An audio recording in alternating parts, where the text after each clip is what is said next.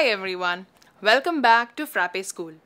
This is the ninth chapter in our inventory management course. In this chapter, we will be discussing warehouse management. By the end of this chapter, you will be able to understand what are put away rules, what is a pick list, what is auto reorder, and how to set these in ERPNext. If you have multiple products stored in your warehouse, it might become difficult to decide where to store them and where to pick the items from. A put-away rule defines a warehouse assignment strategy for the incoming stock. It takes warehouse capacity and priority into consideration. In order to define these rules, you should first decide the warehouse layout and decide which items should go in which location.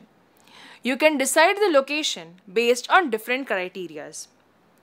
A pick list, on the other hand, helps you organize the picking of items from a warehouse where it is for order fulfillment or internal transfers. This is useful in case the volume of orders is high, inventory carried by the organization is high, or when there are too many SKUs that are involved. Pick list provides a list that mentions which items need to be picked from which location, simplifying the fulfillment process for pickers. Auto reorder helps you maintain optimum levels of inventory so that you do not have to block capital by overstocking or lose business due to understocking. Let us see how to use these warehouse management features in ERPNext. A put-away rule defines a warehouse assignment strategy for any incoming stock. It takes the warehouse's capacity and priority into consideration. This is useful for capacity management in large warehouses with multiple locations. We can use the awesome bar to navigate to the put-away rule list. Here, we can see any previously created rules, and we can add a new one by clicking on the Add Put-away Rule button. First, we need to select the company and select the item. Next, we will need to define the warehouse for which this rule will be applicable. Now, we can set the capacity for this item in this particular warehouse. We can even add a unit of measurement if we want to set the capacity for the warehouse in a different UOM.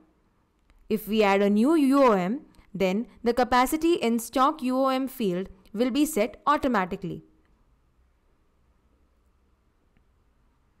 Next, we can set the priority for this rule, 1 being the highest, so we can set it like we want.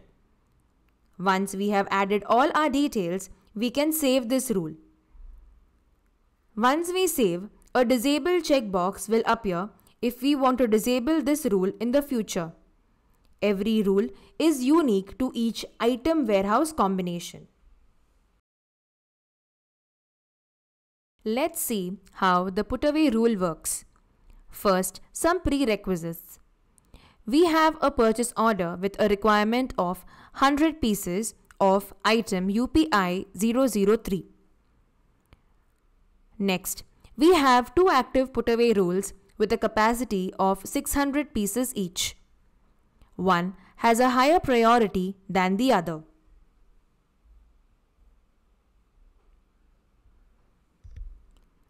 Let's now open the purchase order and create a purchase receipt using the Create button.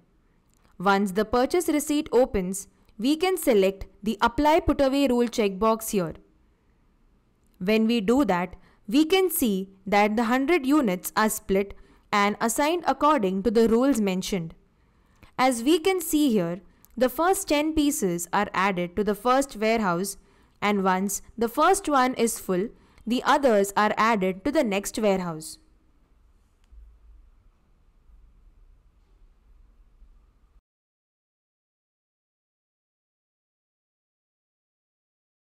Let's have a look at the warehouse capacity summary report. We can search for it using the awesome bar. This report shows us the capacities of all the warehouses and their respective stock levels. Only warehouses that have put-away rules assigned to them will be shown in this report. The Edit Capacity button here lets us edit the put-away rule capacity.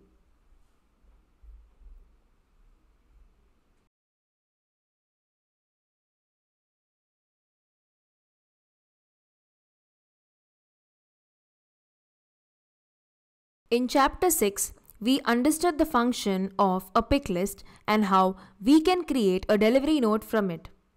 Here, we will see how we can create a pick list from an existing sales order or a work order. First, let's create a pick list from a sales order. Let's go to the sales order list and open the sales order we want. Using the Create button, we can select Pick List. Only sales orders with a picked percentage less than 100 can be used to create a pick list. Once the pick list opens, we can see that all the data required is fetched from the sales order. Once the stock is picked, we can save and permanently submit this document. Further, we can also create a delivery note once submitted. To create a pick list from a work order, we can navigate to the work order list using the awesome bar and open the work order we want to use to create the pick list. Like we did in the sales order, we can use the Create button and select Pick List. Pick lists can only be created from work orders whose status is not started or in progress. Pick lists can't be created for completed work orders. Once the pick list opens, we can see that all the data required is fetched from the work order. We can see a dialog box asking for the quantity of finished goods. We need to add it here since it is necessary to calculate the amount of raw materials we require. Once we have added all the details and picked the stock, we can save and permanently submit this pick list. When the stock of an item dips under a certain quantity, you can set an automatic reorder under Auto Reorder section in the item master. Firstly, it should be enabled in stock settings. This will raise a material request for the item.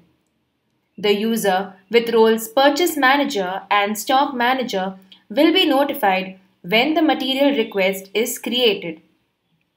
Since we have enabled the settings, let's add the details in the item master. Select the item where we want to configure auto reordering and scroll down to the auto reorder section. Click on Add Row and fill in the following fields. Check-in field will define which group warehouses we need to check for the quantity of the item.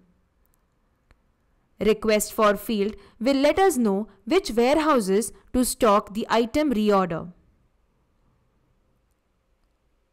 When this quantity is reached, the reorder will be triggered. Reorder level can be determined based on the lead time and the average daily consumption. For example, we can set the reorder level at 50. When only 50 units are remaining in stock, the system will either automatically create a material request in our ERPNext account. Reorder quantity defines the number of units to be reordered so that the sum of reordering cost and holding cost is at its minimum. The reorder quantity is based on the minimum order quantity specified by the supplier and many other factors. For example, if reorder level is 200 units, our reorder quantity may not necessarily be 200. The reorder quantity can be greater than or equal to the reorder level.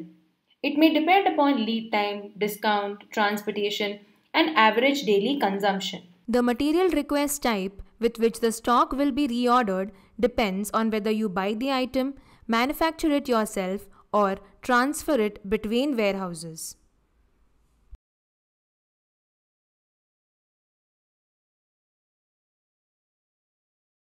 The material request is created at 12 midnight depending on the set reorder level. A separate material request will be created for each item. User with Purchase Manager's role will receive email alert about these material requests. If auto creation of material request is failed, user with Purchase Manager role will be informed about the error message. This brings us to the end of the 9th chapter of our inventory management course. I hope this helped you understand how to manage your warehouse in an efficient way with ERPNext. You can learn more about ERPNext on docs.erpnext.com. In the next chapter, we will discuss reports and dashboard. Thank you.